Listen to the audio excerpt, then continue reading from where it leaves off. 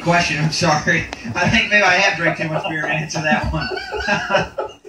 I'm not that smart, Coach, but I know we have a great team and a great car, and you know, trying to break it all down as to why, what, how, where, when, I'm not real sure. I'm really not even sure how this race came together. There's so much going on, and you know, like I said in the interview there, the yellow flag fell right in the middle of the pit cycle and helped us get from 8th to 4th, which we really needed to jump us out of that little hole we were in with the pit stop. So then from there, it's just making the right move in traffic and executing the restarts. And you got to have a fast car, though. You know, in this sport, you're nothing without a fast car. My team gave me that. Everyone at Team Penske did a great job there. But then from there, you got to execute, and today we were able to do that. Yeah, Brad, whenever the playoffs change like they are this year, you've got to be able to evolve. You've got to be able to accept the changes. And one of the changes is if you win a race, you are into the second leg after the first 3 races. How cool is it for you now to know that you can kind of take more chances, I guess, because you're already qualified?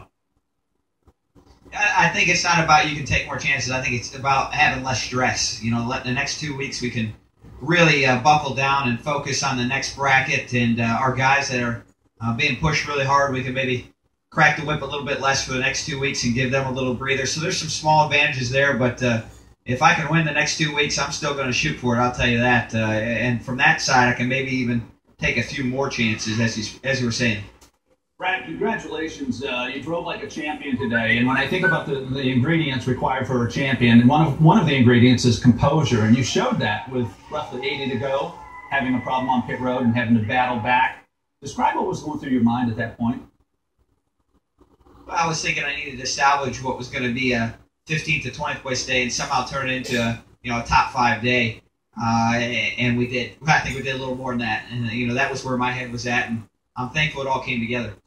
Brad, I studied the numbers hard. On paper, you look better than 2012. Your qualifying is ridiculous. Your restarts are excellent. You're racing with authority. You got a great crew chief. And with the exception of a few bumps here and there on pit road, you guys are solid. So tell me why you're not going to win this championship. Well, hey, you know, there's 42 other guys out there that are going to try and stop me, and they're tough too. And you never underestimate your competitors. There were some great racers out today. I thought Kevin Harvick looked phenomenal. He looks like the guy to beat still.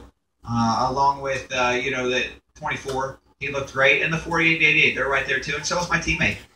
So never underestimate your competition. And they're still going to keep gunning. There's still 9 long weeks left. You mentioned your teammate Joe Logano. He finished 4th today. Ricky said a few moments ago that he thinks you're a much better driver, Brad, now in 2014 than you were in 2012 when you won the title. Do you think you're a better driver? I think I've had some tough lessons, and I think I've gotten a little better in some ways. And on the other side, there's more wisdom and all those other things. I'm probably just older, more so than anything else, and the hits hurt more. But I've got a great team. Our team has matured. I've matured a little bit, and things are just coming together very nicely for us. The Ford relationship, when we were going for the championship in 2012, we were with Dodge, and that relationship was, falling apart at the time. And, the Ford relationship now is only building and getting stronger, and I think that's a key to our success as well. So there's a lot of factors. It's hard to pick one, but I'm thankful to be where I'm at right now, Coach.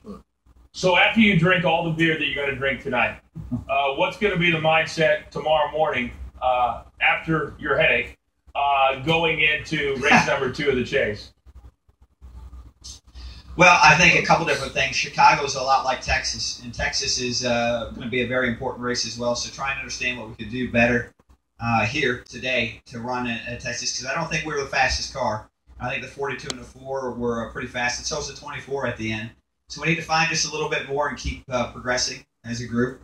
And then beyond that, going to win loud. We won there in the spring, had a great performance, and I'd like to double down there and make it 3 in a row if we could. Sounds good. Great to talk to you, brother. Maybe we'll talk to you next weekend, okay? Great job. I sure hope so.